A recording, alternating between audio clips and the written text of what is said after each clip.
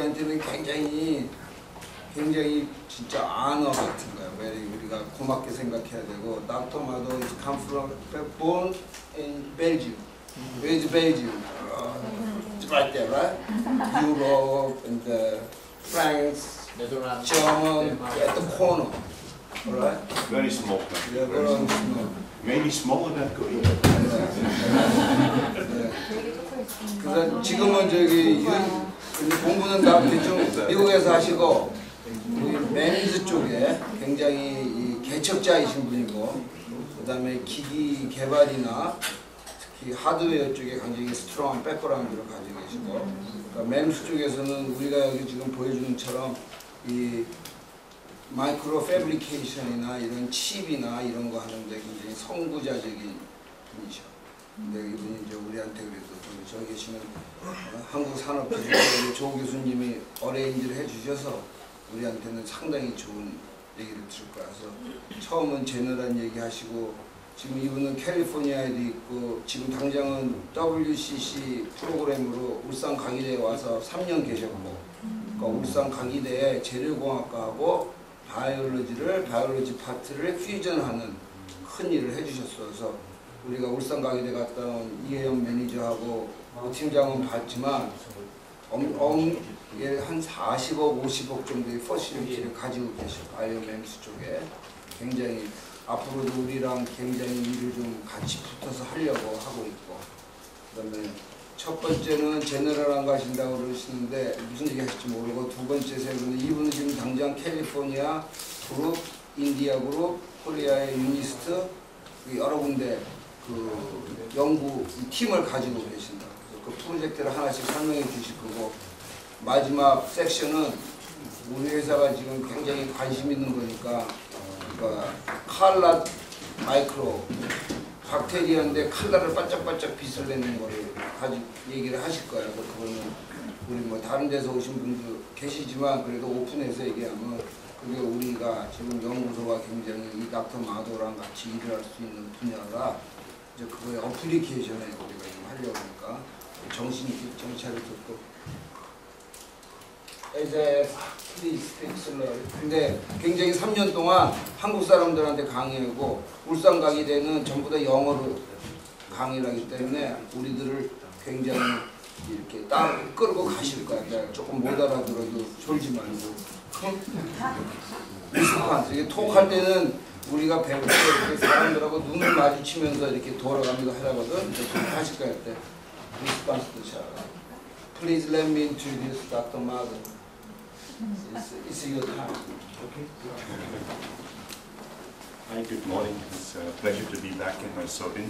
I always want to pronounce it Solin, but you pronounce it like Sorin. Sorin. Yeah, I have a very heavy accent.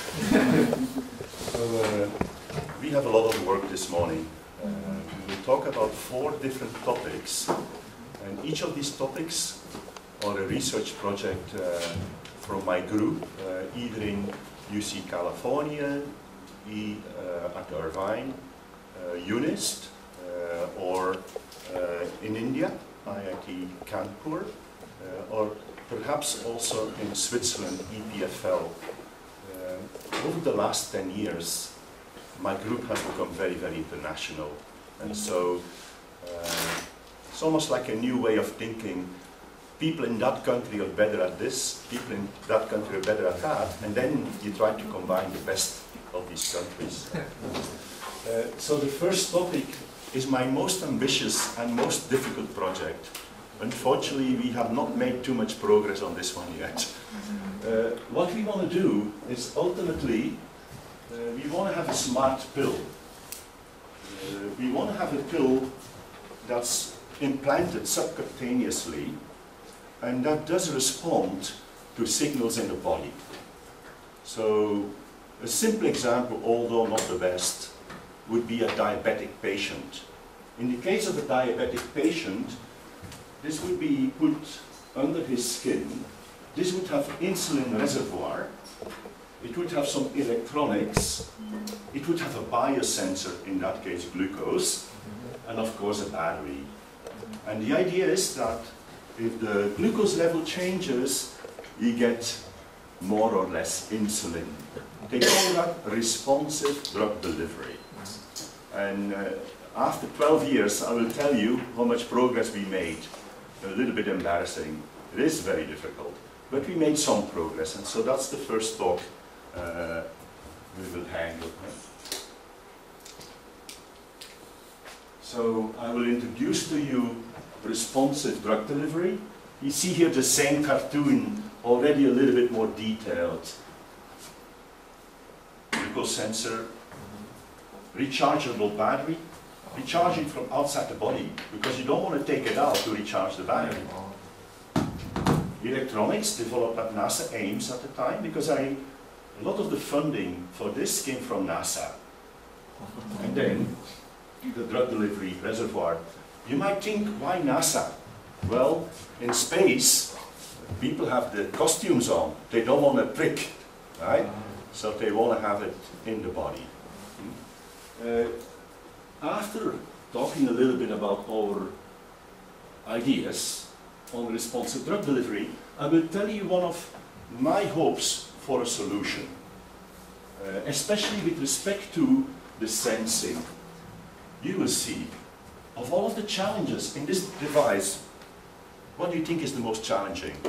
The reservoir opening, the sensor, the battery, or the electronics? So think about it. We have these possibilities. Which one is the most difficult? This one, this one, this one, or this? Power. The power has been solved, because now many companies can charge battery from outside the body. And we do that with a company called Qualion in LA, solved. Electronics, no problem, no problem. So two left. Open and closing the valve or the sensor. The problem is the sensor. Today, even today, there is not one sensor, a biosensor, that can survive in the body for more than 6 days. Oh man. Think about it. And we believe we have an answer on how to solve that. And then the other topic I will address, even if you solve that, the survival of a biosensor in the body, you still have the problem with the sensor itself. And how complex is it? That is why I will talk about carbon MEMS, a new type of building sensors. Then I will talk about a very early application, then become modest again and say, what can I really do today? And that will be an application with a surgeon in UCSF, where we built a pH sensor to go in the womb of a pregnant woman to check the pH. This is a very famous doctor at UCSF that operates on unborn babies that have a defect. And they put the baby back. But often the baby dies. And the mother doesn't know and might still run around for 1 or 2 days. And the most indicative factor is the pH. The pH goes down dramatically. And so we developed, as a very, very, very early principle, very naive principle of this, a pH sensor. So that would be early application and then conclusion. Because each of my segments of my talks will be pretty fast. Now and then I will skip a little bit. Because I want it to be understandable for all of you, and I want to have 4 nice different segments this morning. I don't want you to get bored. I want you to stay interested. And if I go too deep in a topic, people, I don't know that, I don't know that, right? So forgive me if it will be a little bit superficial. Okay? So, by the way, this concept, we got so much press and covers of magazines because people are fascinated with this. This is actually for a country like Korea that wants to get into bio. This would be a very good kind of breakthrough if you could solve this. So I will tell you a little bit about the concept of responsive drug delivery, and then the focus will be on the microfabrication of the drug release reservoirs. That means the actuator to open and close these little holes. How do I do that? Right? How do I open and close these holes reliably? And because this project is so old, in the beginning, some of you might know that 15 years ago, silicon was the answer for everything. You might say, oh, I have a cold, it's silicon. Nowadays, people recognize often you have to use other materials. And you will see that originally we chose as the actuator to open these holes, silicon. And actually there's a famous professor in MIT, you might have heard about, Bob Langer, who actually set up a company around my first concept here on silicon. And you can find that on the internet. But in the meantime, I had switched idea and I started doing it in polymers.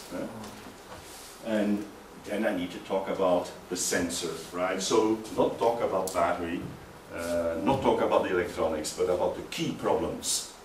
Opening these little holes and the sensor that tells you when to open the holes. And how are you going to repeat? We would not. You have to, we do the calculation and it should be able to stay in the body for 4 months, 5 months, 6 months. This is a good question actually. For what do you use that first? Diabetes, very bad, because you need too much insulin. But for hormones, for pain, for things that might happen once. Thank you. Yeah, because you see, you might want to split this problem. You might want to put the sensor in the body and then a reservoir for drugs there. There's all type of variations depending on the disease. So, first, why do we do this, right? Why responsive drug delivery? This cartoon on the left explains it. If this is the drug level in your body, and that's the time. You know, if you take a pill today, of course it will start at the level that's too low. You know, that's the best minimum effective level. That's too high. So where do you want to be? You want to be here, right? And our body does that because it's closed loop. But if you take a pill, it's not closed loop, right? So what you have is this. Too little, too much, too little, too much. For a good, correct drug delivery scheme, you want to have closed loops so that you can remain nicely at this level. That's ultimately the goal for this pill. That is what we want to achieve. So now we are getting into the technology, right? We're getting closer. Value, battery, no problem. Commercial company like Qualion is making it already. It will be about from 4 to 5 centimeters outside the skin. If the battery is dead, you recharge it. Big problem will be the sensor. And here I'm showing one approach, and I will tell you more about it. The state of the art of biosensors today, glucose sensors, is still enzyme-based or enzyme with a mediator. You might all know the famous breakthrough by Turner, Tony Turner, so many years ago, that started this wave of new products where you use a mediator for glucose sensing. As you well know, the scheme was glucose plus an enzyme glucose oxidase leads to hydrogen peroxide and gluconic acid. People were detecting peroxide. What was the problem with that thing? The problem was the enzyme needs oxygen. And it might be oxygen starved, then your glucose sensor doesn't work. What was the big invention of Turner is to use a mediator. That is the state of the art of glucose sensor. If you want to take a challenge on as a company, develop a better glucose sensor. Even today, the best glucose sensor, all it does is trending. The doctor just knows it's going up or goes down. There's no accuracy, very little accuracy. And so one of the approaches we will explain to you and we've been following is so-called a reagentless sensing. What does that mean? It means that you take a protein, for example, glucose binding protein. And that protein, as you know, will bind only with glucose, very specifically. And when it binds with glucose, that the shape is first like that of the protein, then glucose comes, shape changes. you want to detect a change in shape, and how you do that is this. You put a fluorescent probe there, and the fluorescent probe, when the molecule grabs the glucose, the amount of fluorescence changes. And you measure the fluorescence change. Why is that so much better? There is no bond broken or formed. You see, in an enzyme-based glucose sensor, the reaction is based on the Gibbs-free energy change, meaning entropy changes, enthalpy changes. In this case, what is changing? Only entropy, only the shape. Therefore, you have a chance for it living much, much longer. It's a good approach, but I will tell you, like everything, never anything is perfect. There's other problems with it. It's got to be reversible. Sorry? Binding, dissociation, it's got to be reversible. Yeah, it has to be reversible. That's the other point, of course. That's the big difference between kind of enzyme-based systems and immunology. You go from a KB, an association constant of 10 to the 4th to 10 to the 6th, so it's reversible, versus 10 to the 12th, 10 to the 14th, where it's permanent, right? That's the big difference. It also means, of course, selectivity and reversibility is closely connected. If you have something that binds in and out very fast, binding constant is lower, it will be reversible, but not so selective. That's an exam question I often ask my students. What's the connection between the binding constant and reversibility? Very important point. But so we will talk a little bit more about that. I will not talk about this, I promise you, I will not talk about electronics, but let's now focus a little bit on these little holes where the drug has to come out. So way back in '94, I have a patent. At that time I was working at Stanford Research Institute. And we did the following. We have a silicon wafer. We'll show you in a moment the details. And inside the wafer we make cavities like this. Many such cavities. And at the bottom of the cavity we have a thin metal. Very thin, maybe 1 micron. And then we apply a potential and this metal breaks and the drug comes out. Now, I need to tell you a little side story so that young people in the audience get some good ideas. So that patent, '94, long time ago, right? Maybe some of you were not born yet, I don't know. And one day, there's a man on TV by the name of Bob Langer, interviewed by CNN. And my student, who's the co-author on the patent, he says, "Mark, read USA Today tomorrow, you will be very surprised." And I was surprised. What I do see is this, my patent. And then there's a science paper describing this. So I write a letter to the editor of Science. That's not correct. This is my invention. This is the patent. And here is my textbook. I actually have this picture in the first edition of my book. You know what the answer is of the editor?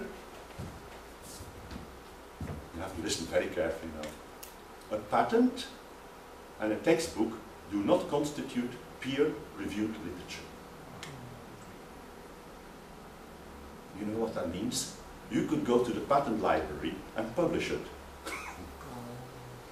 So I urge you to read as much patents as papers, or you might get in some strange situations. In any event, I have to be honest, I did not think, and today I still don't think this is the best answer.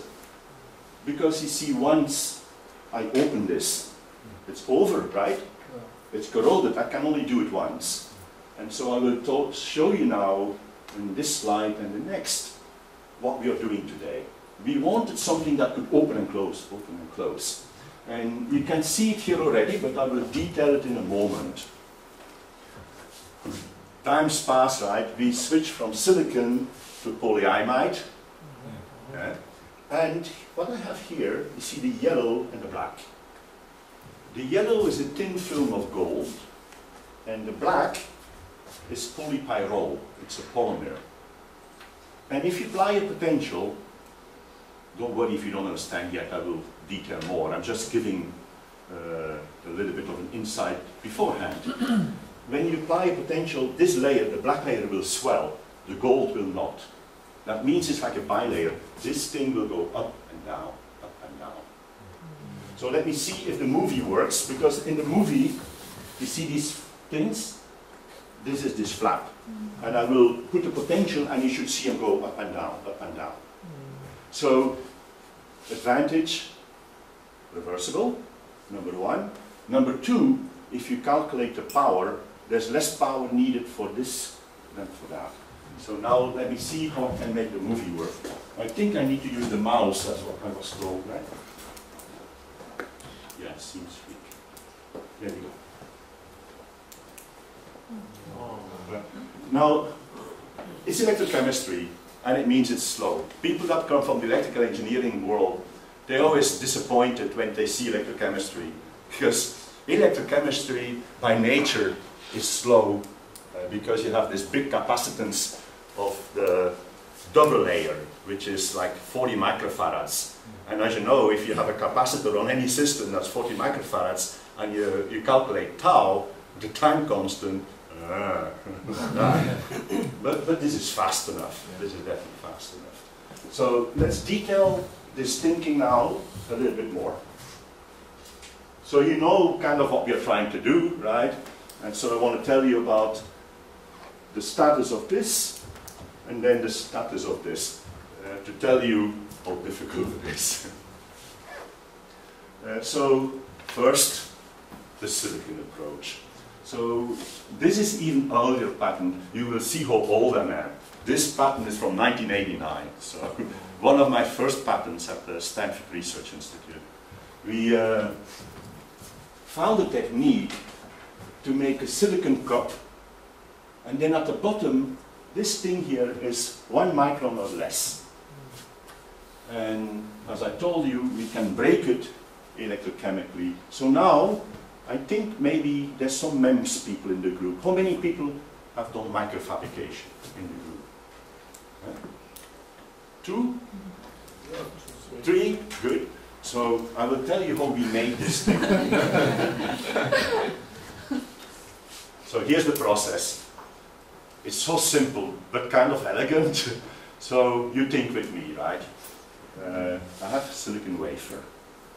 I use KUH, anisotropic etching. As you know, silicon is an anisotropic material, it's a single crystal. And certain directions, this one, the 100, etches very fast. These directions don't etch fast at all. That means if you align a mask correctly on silicon and put this whole wafer with not one, but 10,000 of these cups, out comes a wafer with 10,000 little cups, like that. Next step. I oxidize the wafer all around. So I have a layer of, put it down, layer 1 micron of oxide. Okay. Next, I etch again. Now come from the back.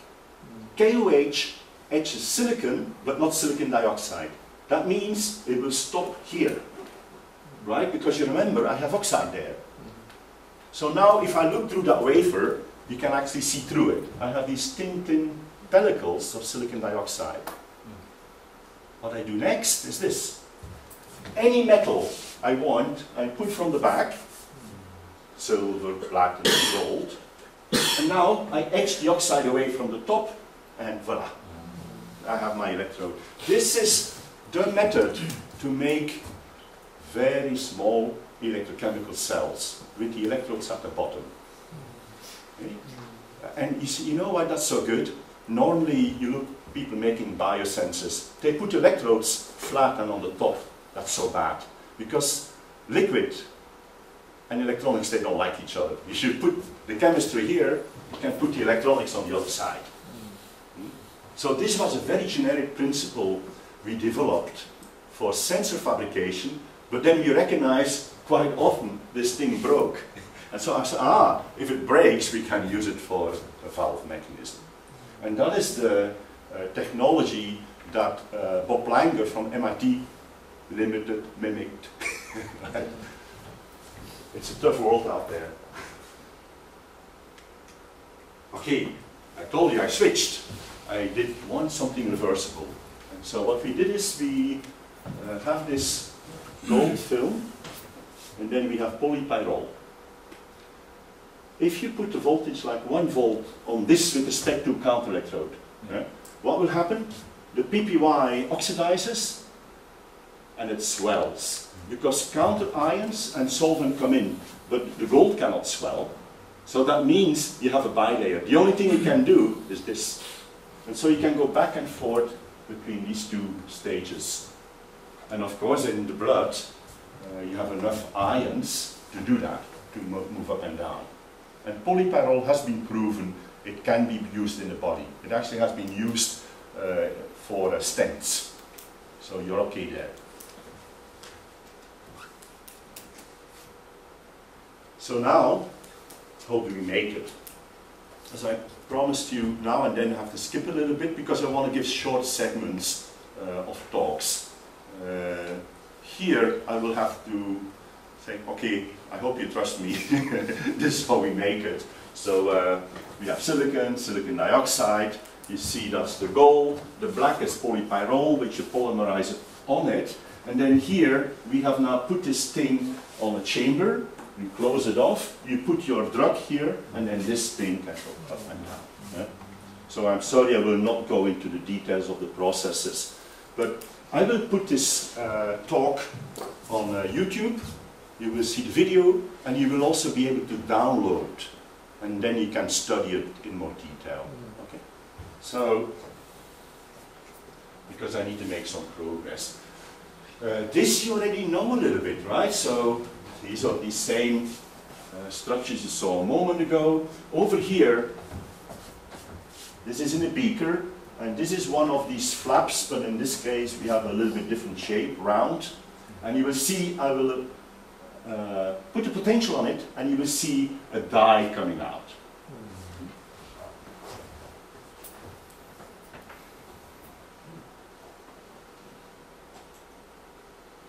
You have to have good eyes. So this, do you see it? It's just a, and boom. Can you see that? Yeah. Right. So that is what you want. Yeah. Now, I will make a big step in my thinking now.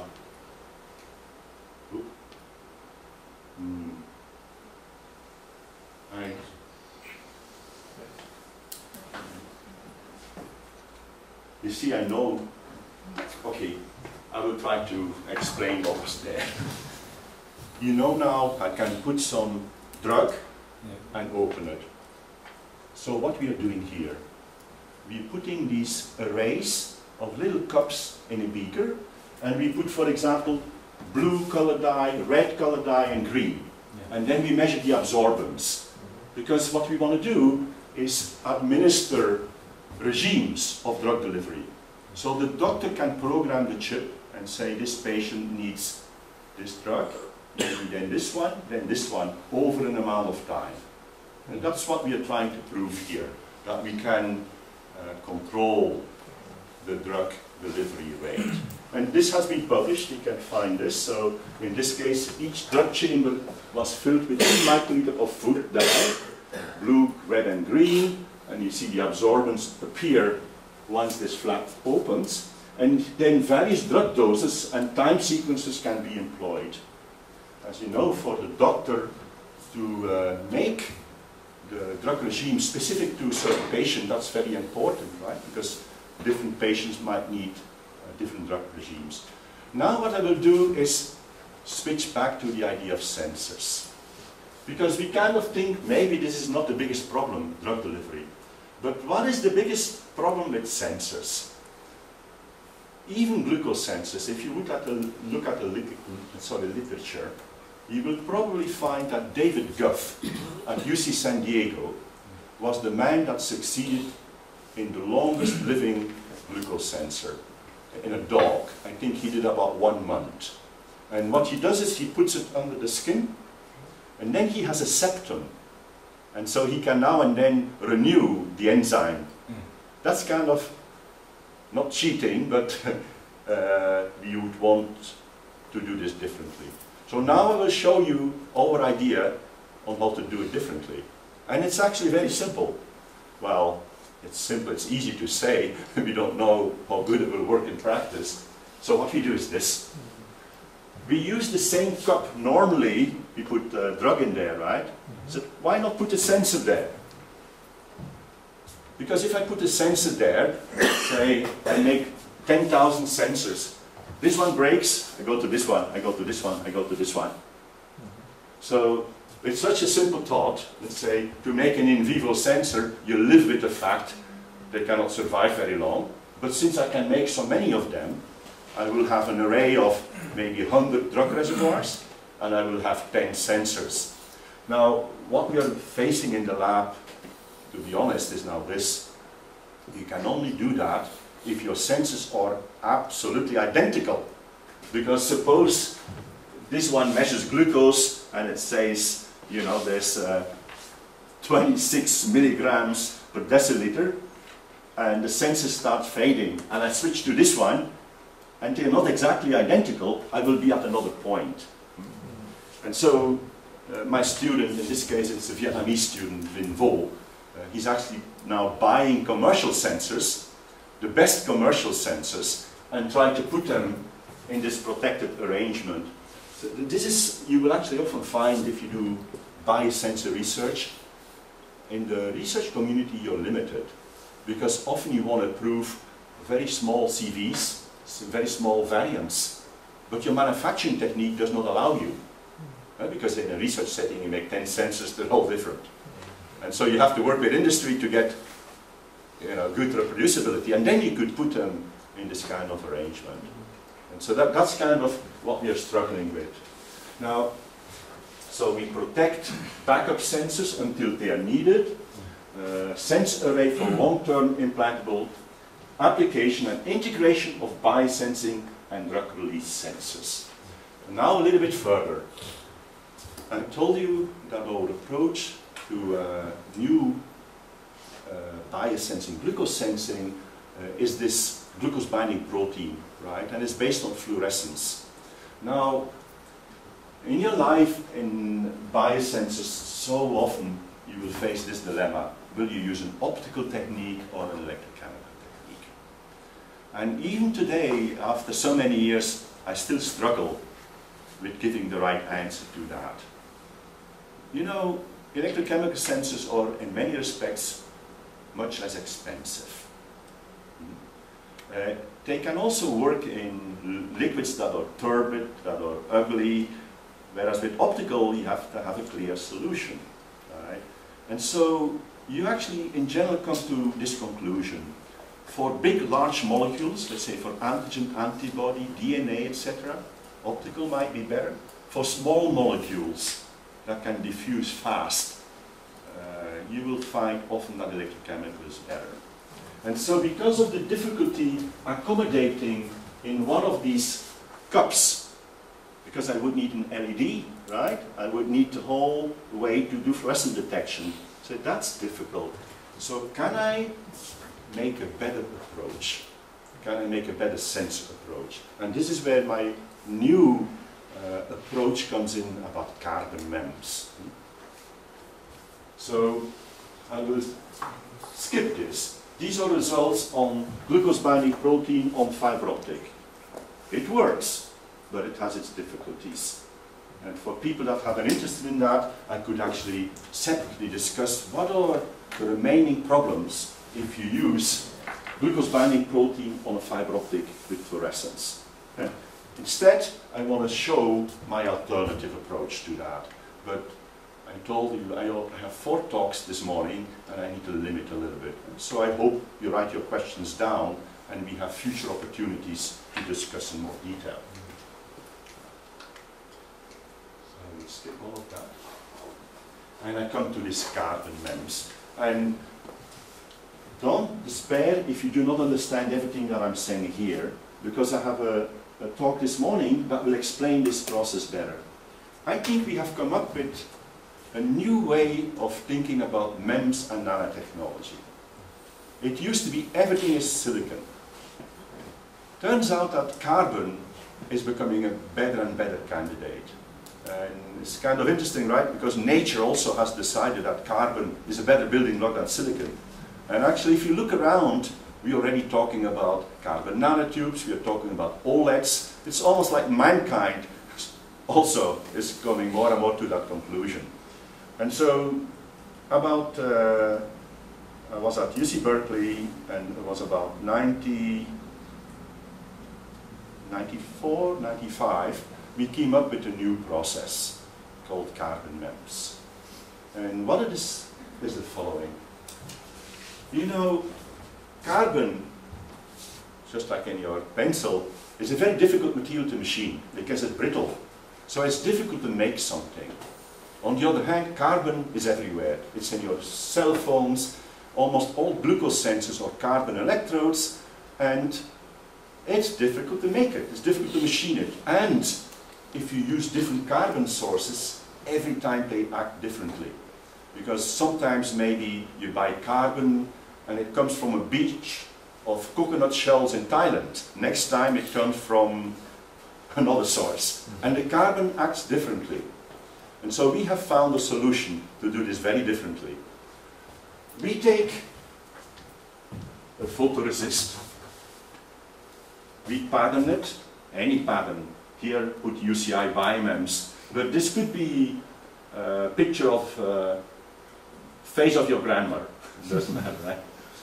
I put it here in photoresist, and then I do pyrolysis. What is pyrolysis? You put this at high temperature in a furnace without oxygen. And then what happens, for the right polymers, not all polymers, polymer loses hydrogen, sulfur, nitrogen, and it shrinks and it shrinks and it becomes carbon. So anything I design in a polymer, I can make in carbon, but smaller. So now, thinking back about so many people have made all type of applications with carbon devices, and it was so difficult to make them. And so here you see the applications that today, a decade later, this simple insight has led to. One of my students has started a company. You can look on the internet, Innovate. Actually, the chief technology officer is Benjamin Park, my best student ever, Korean student. He's the CTO of a company called Innovate. You can check. Makes a non-lithium-ion battery that has 30% higher capacity today than any battery, including LG. Very promising technique. We are also at UNIST, we are making the smallest possible sensor to probe inside the biological cell. Because what's the big deal? Normally, when you make an electrochemical sensor, you need to put platinum, gold. It's complicated, many steps. You know all I need to do? I put a photoresist and I pyrolyze it, and I have my sensor. So these are interdigitated electrodes. We make supercapacitors out of it. With my colleague Jan Schoers at Yale, we are using it for molds for amorphous metal. We've done electrophoresis on it. Electrophoresis, we made carbon transistors based on it. Right now at UNIST, my most exciting project is we make suspended nanowires in carbon. New alternative approach to carbon nanotubes. And we actually built bipolar plates for fuel cells of it. So this field, in such a short amount of time, suddenly all of these applications have come about. And it's really because we found a better way to come to carbon. We didn't need to pattern the carbon, we needed to pattern the polymer instead. Maybe the most interesting one is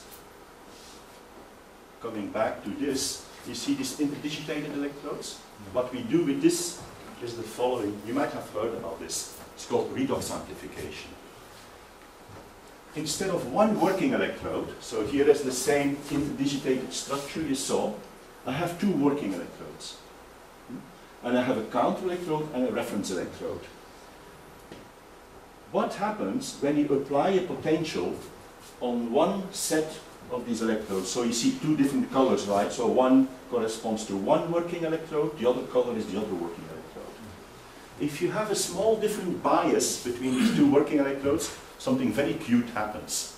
If a redox species gets oxidized here, it gets reduced on the other one before it can diffuse out. They call that redox amplification. What that means is, if you have a small current of 1 milliamp, 1 nanoamp, right? And you then switch on the other electrode, you can amplify your current up to 100 times. You will find a paper with Professor Chin at UNIST and myself on this in Electrochemical Society, where we prove an amplification of a factor of 45. And again, why carbon? This is much, much more difficult to make with platinum, and it's cheaper. Just to kind of give you the power. So this is what I want to use for my glucose sensing instead of the optics approach. Right? Number one, the redox amplification. Number two, this sensor will be very small, right? So I need to find a way to have a big surface area. A big surface area in a small amount of real estate. And how I do that is by building, I will skip this, by building something like this. You see what I've done? I grew hair on the post to create a much bigger surface area, so that on the same amount of real estate, I have higher current. And so these are my two new techniques to possibly achieve a better approach to glucose sensing, redox amplification, and maximize the surface area. So that brings us almost to the end of my very first segment, my first talk. So one is the reality of a scientist, always trying to come up with the newest breakthrough, new research. But we have to have a community around us that believes us, that starts seeing fruits of our work. And so we have developed a telemetric pH sensor with the Fetal Treatment Center at UCSF, and that was together with my good friend John Hines at NASA Ames. So as I told you, there's actually doctors that do operate on a fetus. Of course you can imagine this is a very delicate situation, because this is usually a child that would be aborted, that's lost. And the mother and father have to sign off their rights for this procedure to happen. Therefore, the rules about using novel technology are a little bit relaxed, right? Because they know it's everything or nothing. And so in this case, we were developing a very simple, early idea of this, where all we do is no drug delivery, you know, just sensing pH and telemetrically sending the signal out.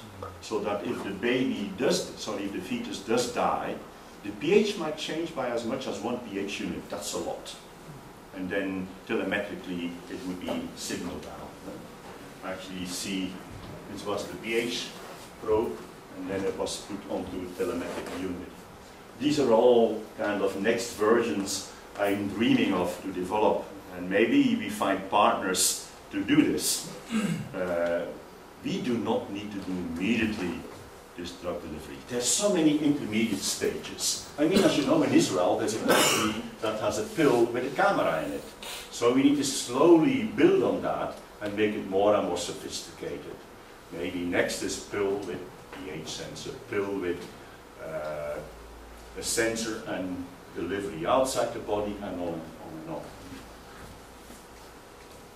So conclusions, I introduced to you a novel activation mechanism for drug delivery.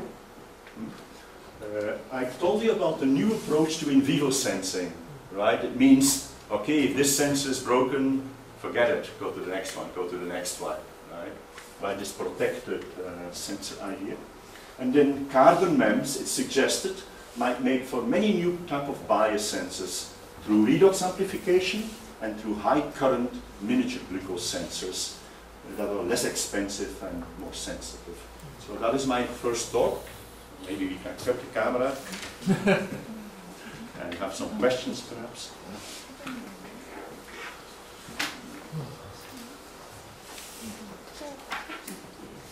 How many?